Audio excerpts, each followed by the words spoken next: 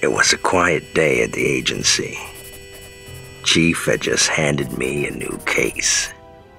Another young terrorist punk just moved into a sweet cookie-cutter neighborhood. And I knew this cookie would spoil the whole batch. And maybe it was the 3 ponies of brandy last night. But something about this kid tightened my suspenders. Of all the suburban neighborhoods in the world, why'd he have to walk into mine?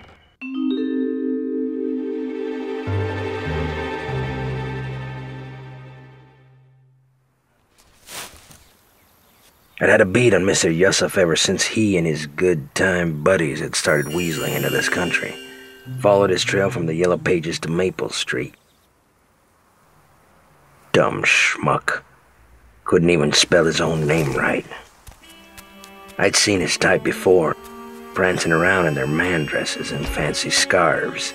I don't go around judging people, but when you got 5 inches of hair hanging off your face like you got something to hide, well, that just troubles me, Potsy.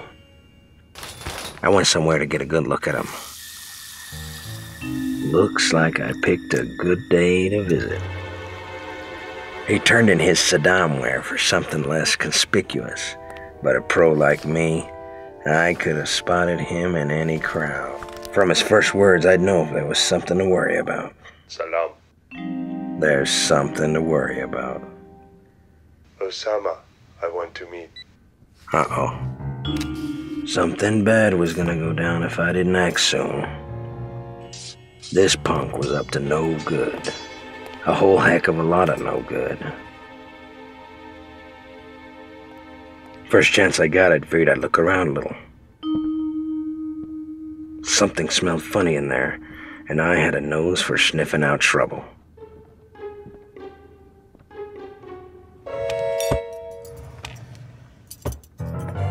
Exhibit A, box cutters. 2 things I don't understand about Muslims. Their fascination with box cutters that always end up rusting in your garage even though it's the middle of July. And this foreign gobbledygook. Something about that language I don't trust. Anybody who doesn't have time to lift up their pen and write a lousy space between the letters, well, you can't be up to any good. I don't care who you are. There's no excuse for bad penmanship. It looked like the big fish was coming today.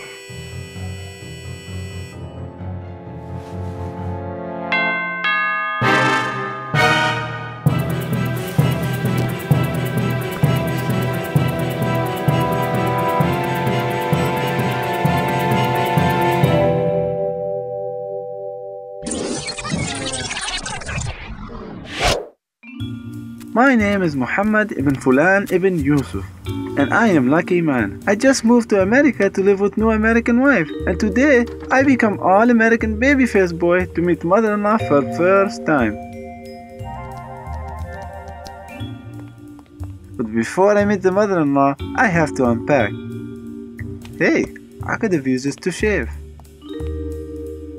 My wife, she's so considerate me. She packed all the boxes in both the English and the Arabic, so I no confused. But for mother-in-law today, I dress like all-American boy. To make good impress her, tonight I cook for first time, so I call local Arab butcher. Salam. Usama, I want the meat. Maybe I cook the meatloaf.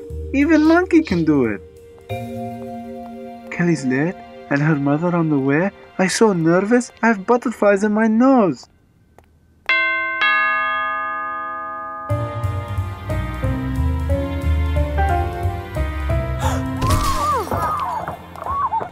Jig is up. I am lucky man.